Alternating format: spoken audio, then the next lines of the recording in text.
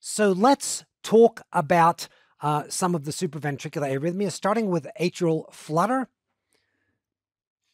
So we've got an atrial rate of about 250 to 300, a ventricular rate of 100 to 150, and a sawtooth 2-3 in AVF especially. Now, in our question, the reason why we don't do a cardiac catheterization, well, we don't do cardiac catheterizations for atrial flutter, right?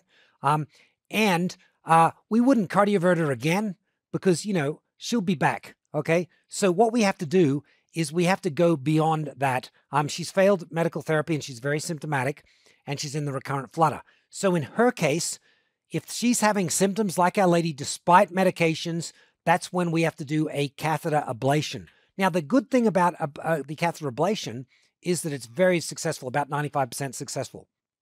Okay, now let's talk about the typical type 1 atrial flutter. So what happens in that is there is a counterclockwise circuit running around the right atrium between the inferior vena cava and the tricuspid valve. And it's going around like this about 3 or 4 times per second. And so if you are looking from the leg leads, that is 2-3 in AVF, half the time it's going to be going down toward you. Remember, a positive voltage toward a positive electrode causes an upstroke. And then half the time it's going away, so downstroke. So that's why in the inferior leads, you can often see that sawtooth pattern very, very nicely.